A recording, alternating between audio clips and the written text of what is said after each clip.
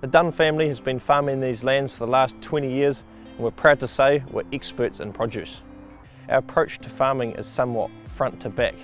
We like to work from the fork to the farm rather than the farm to the fork.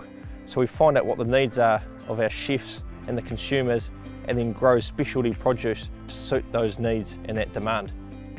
Yeah, so Southern Fresh started back in 2000 after we saw a need in the market for more specialty produce. So we first started off with baby vegetables, so we introduced quite a wide range of baby vegetables into the cuisine scene here in New Zealand, and it evolved really quickly actually, and our range has continued to evolve and grow since then to what it has become today.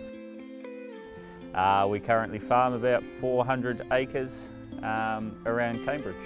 So one of our main aims is to provide the best possible product for the consumer, and overall a good product that is going to process well and a product that tastes amazing.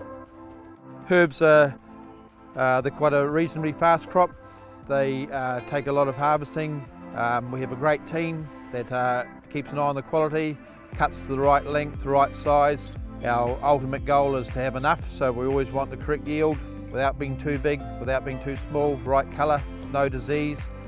We've got our new MGS hydroponic system here behind me, where we're specialising in growing indoor herbs and lettuce. A crop that we're putting in here is taking 4 weeks to get out the other end at this time of year, and the benefits we get from that is just a clean, consistent product for our customers 52 weeks of the year.